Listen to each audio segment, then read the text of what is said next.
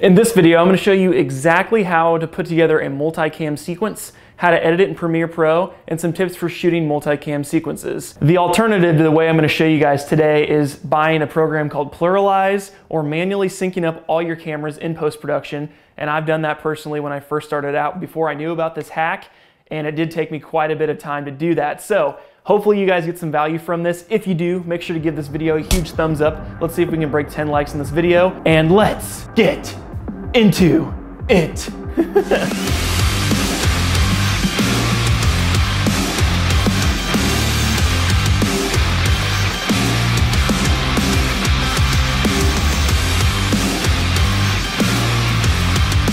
What's going on, guys? My name is Ryan Snaadt, it rhymes with odd, and welcome to another video. In today's video, we're going to show you how to synchronize multiple cameras in Premiere Pro so it can save you guys some time and energy when you're in your editing process. If you try and run multiple cameras at one time and you've tried to manually connect all of these in post, you know exactly the type of struggle that I'm talking about. My hope is that this video can help you guys speed along your editing workflow and get back to creating really valuable content for your podcasts, interviews, unboxings, or whatever types of videos you guys like to make. Now, when you're shooting with the cameras, you want to set up 2 or more different angles depending on the type of video you're doing. You can do things like dead center, you can do the dark side going to the profile view, you can do a behind the scenes video that doesn't even really show your face or anything, it just kind of shows the scene that you're in. You can do a top-down view, you can do an inside-out looking view directly behind someone, which looks kind of weird. You can do an up-close micro view. It really just depends on what type of video you're doing. If I was just making this video alone talking directly to you and I didn't have any different cuts, sometimes that would get a little bit dry. So this is a good way to kind of spice up your edits and make sure it keeps it visually interesting to your audience. Now, all the cameras need to have some type of onboard microphone, whether it is the onboard microphone on the camera itself or a shotgun microphone on the top. You're going to want to make sure that you have audio running out of all the different cameras at the same time. So a good rule of thumb is start the main camera, start the secondary camera, and start the third camera, and just let them run continuously through the entire video. Now, I'm running my audio through an external lavalier microphone, which is right here on my chest, and it is connected to my main camera here. If you're running your audio source into a camera, make sure you're putting it into your main camera that you have, because that's going to be important when we go into post as well. You also want to make sure that the frame rates and the aspect ratios are the same for all of your cameras. So for this situation, I'm running 1920 by 1080 at 24 frames per second on all 3 of my cameras.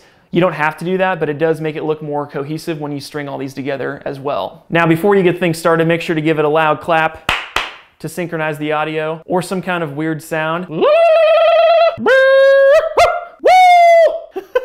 Some kind of super weird sound that is distinctive. When we get into editing, that will be important. Now that you have all your cameras set up, you're recording, you've clapped, you have all the mics set up, everything's ready to go about shooting the video as you normally would. Now, if you're behind the scenes, make sure that you monitor the cameras to make sure they're all running. If you're in a situation like me where I'm recording myself, make sure that you have microphones set up and monitors so you know which cameras are rolling and which ones are not. Now that you are done with the shooting part, let's get into the editing room and I'll show you exactly how to edit this in Premiere Pro.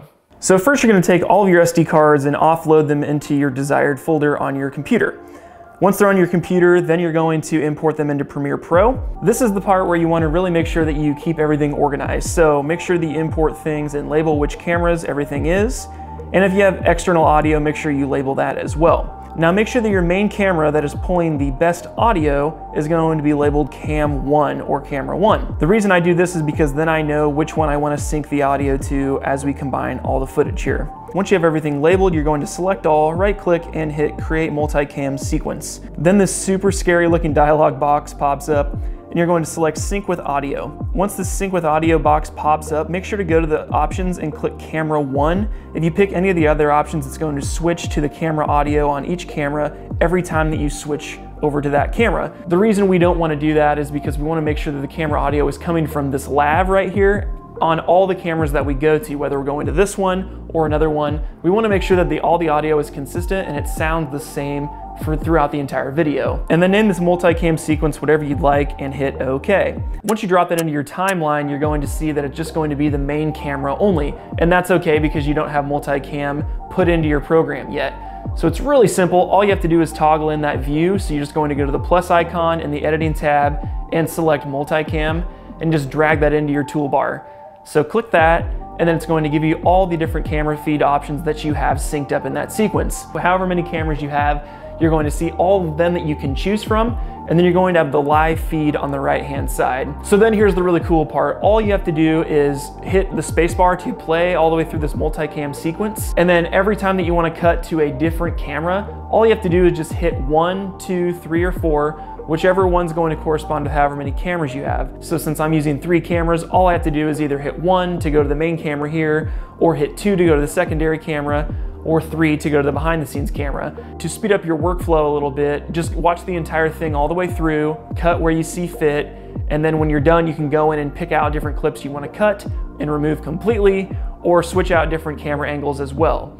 So if you're going through the edit and you don't like the camera angle, just click the clip in the timeline and then just hit whichever keyboard number that you want to switch cameras to. Boom! Now you're an editing magician, and you can go show all your friends your cool new trick. My question of the day for you guys is, what types of videos are you using for multicam sequencing? Make sure to drop it in the comment section below. I want to hear what you guys are making with this type of stuff, whether it's the interviews, whether it's podcasting, unboxing videos, whatever it is. I can't wait to hear what you guys are using this type of strategy for in your video production process. Now, if you want to learn how to make an income producing videos for folks, I put together a free online training teaching you my 5 secrets to creating a freelance videography income. So if you're interested in learning more about that free training, I will put that in the description box below, as well as some other free resources that I've offered in the past just to help you guys out as you start to maneuver this process. Okay, that about does it for me, guys. My name is Ryan Snaadt, helping you grow your brand with video. Make sure to like the video and subscribe if you're not already to the channel, and I'll see you guys next week. Peace.